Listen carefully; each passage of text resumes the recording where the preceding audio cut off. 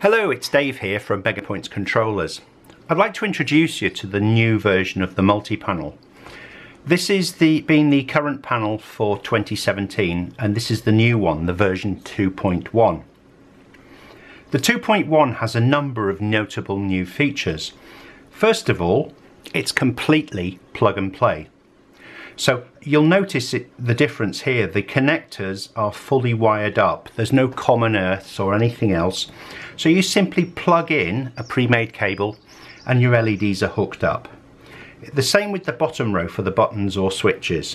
Plug in a cable and it's hooked up. Absolutely no soldering. The second thing we've done is we've combined the features from the LED expansion boards that used to connect here.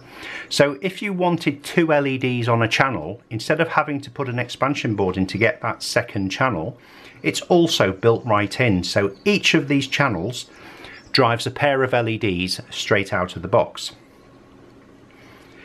To beef up the display of so many LEDs up to 600 when this board's fully loaded, we've also beefed up the power supply here so it can handle that amount of power being put through the system.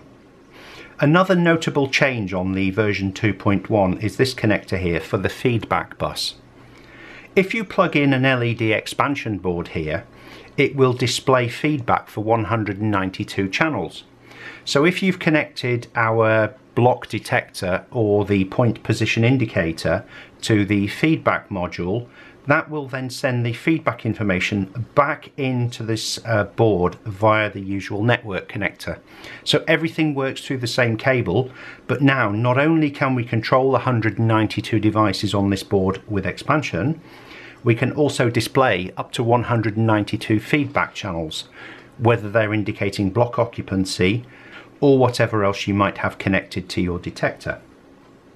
To complement the 2.1 multi-panel processor, we've also updated the design of the expansion boards. Here's an LED expansion board that would connect to one of the LED connectors here, and this too supports 2 LEDs per output. So again, it is fully plug and play and ready to go. And the same is also true for the buttons. So you can expand the button boards and all you have to do is plug them in and you can expand away up to the 192 channels. So the whole ecosystem now means you can wire up a Mimic panel without touching a soldering iron using pre-made cables if you desire. I've stuck with the DuPont connectors, the servo type connector, because if you wish to roll your own cables or make your own or crimp them, then this is well within the skill set of the average modeler to do this. So it's accessible connectors. But if you just want to buy something out of the box, plug it in and have it go, this is the right product for you. The buttons now come on these little pre-made biscuits with the connectors already attached. So I'll show you how these work. What you do, you snap one off as you need it. Take these two apart, and here you have a panel button ready to be installed. Take the included cable that comes with the button, that would be this, plug it into one end, doesn't matter which way round, and connect the other end with the black cable to the outer edge of the board in to button number 1. So this button is now connected to the multi-panel. The same is true for the LEDs. Take one of the pre-made cables.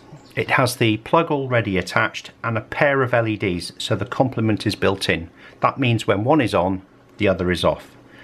Plug the cable in with the black towards the outer edge, and there's my LEDs wired up. What I'll do now is I'll go and connect some power to the power terminal and you can see it work.